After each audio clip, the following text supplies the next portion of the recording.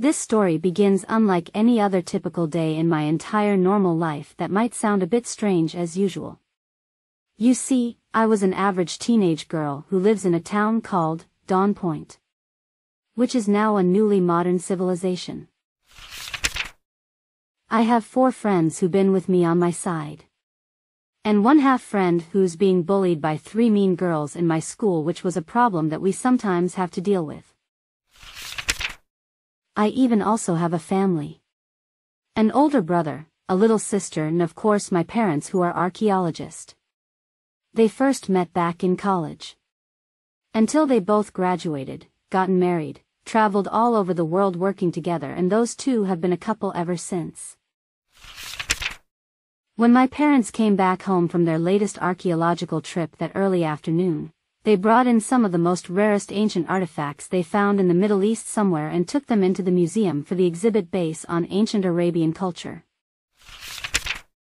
Until one fateful night, a sinister genius scientist with his mystical talking cat who wanted to get his hands on very powerful magic so he can take over the entire world with a vengeance. Then he sent out a group of unknown thieving crooks as they've broken into the museum and stolen most of the very old priceless objects in the exhibits, including the ancient Arabian one that my parents just delivered. That's when one of the stolen items the robbers accidentally dropped and left behind their getaway is a very old brass oil lamp the police had picked up as a clue they found. So the police gave the lamp to my parents and let them have it.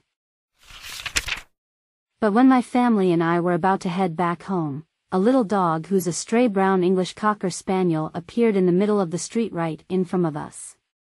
So we mostly decided to keep her and took the dog with us.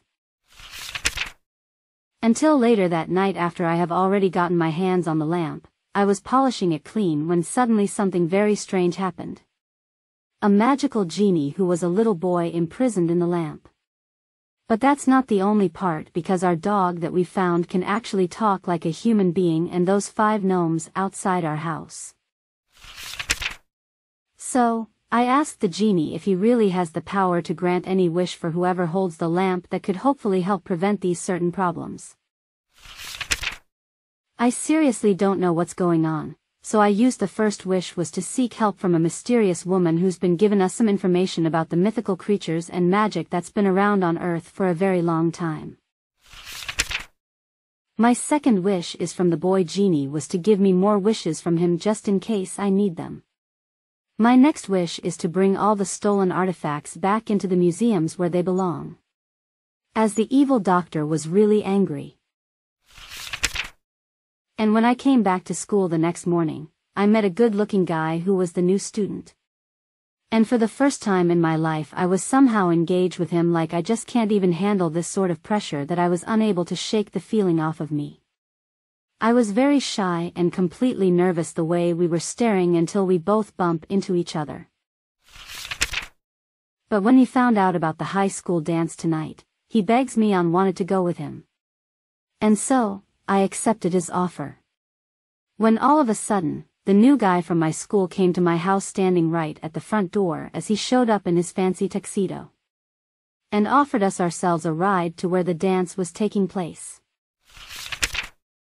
And when we finally arrived to the high school dance in the gymnasium, everyone was having the most enjoyable time of their lives thanks to the boy Genie. Well, almost everyone. But when I came home from the school dance, things went from better to worst as I was having a very horrible time. Because someone had broken into my house, ransacked the place and kidnapped my family, leaving behind a ransom note that I found on the floor. Whoever did this were the ones who've broken into the museum. And they were going to do something really bad that'll harm my family unless I give them the lamp. But when I was going to the evil doctor and tries to rescue my family, it turns out that I was captured by the doctor's supporting henchman who took the lamp away from me. Then he threw me into the dungeon cell along with my family and locking us all up in there. And from what I didn't know, that the boy I've been with was actually the evil doctor's nephew who betrayed me. Because his insane uncle knew about my family when he saw the news that gives him the information he needs.